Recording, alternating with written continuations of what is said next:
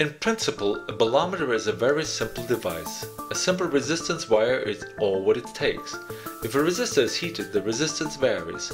The variation in resistance is measured using a Wheatstone bridge. In a Wheatstone bridge, 4 resistors are connected to each other. 2 diagonals result.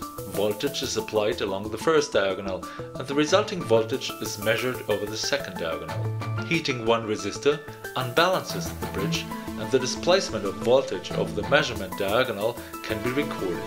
By heating 2 opposed resistors, the bridge becomes even more unbalanced. A circuit of this kind is a bolometer, suited for radiation measurement. On a foil, delicate meander-shaped resistors with very high resistance may be formed.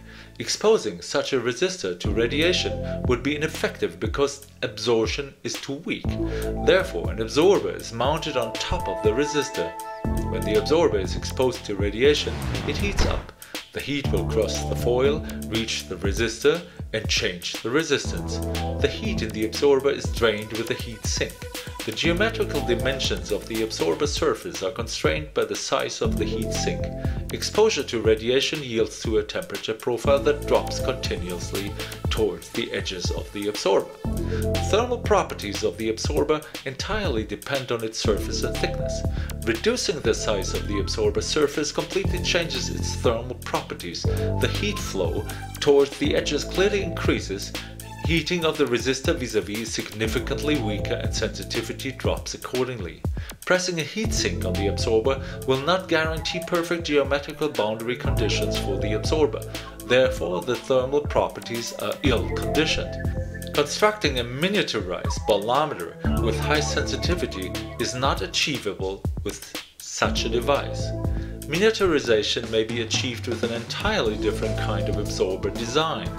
A very thin heat flow layer is arranged around the absorber. At the end of the heat flow section, the material thickens and thus acts as a heat sink. The entire layout may be produced in one piece and out of one material. The arrangement combines the absorber, the heat flow layer, and the integrated heat sink. Upon exposure to radiation, the thermal properties of the absorbing layer is particularly advantageous. Temperature is uniformly distributed across the absorber.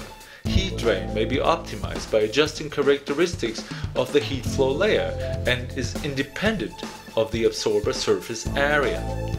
The geometry of the absorber area is exactly defined. Such a bolometer may be miniaturized. Under the absorber layer, we find 2 meander-shaped resistors which can be intertwined. Varying 2 resistors in a Wheatstone bridge doubles sensitivity. Another 2 meander-shaped resistors may be mounted right next to the first ones.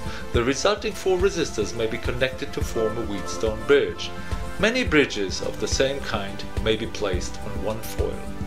The absorber with their heat flow layers embedded in the heatsink are located on the opposite side.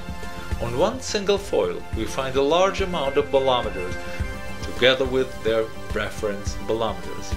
The foil will now be connected to contact pins. 120 pins for 30 bolometers in the example shown. The bolometer foil transforms into a bolometer camera.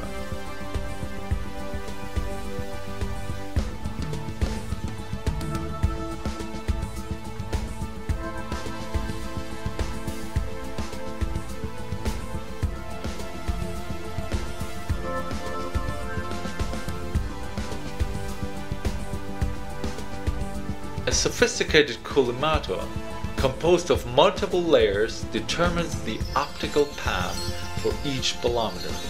It also masks every second bolometer to provide a reference. Eventually, a highly sensitive, miniaturized bolometer camera emerges. MELBA, Multi-Element Bolometer-Array, the bolometer camera for plasma reactors of tomorrow.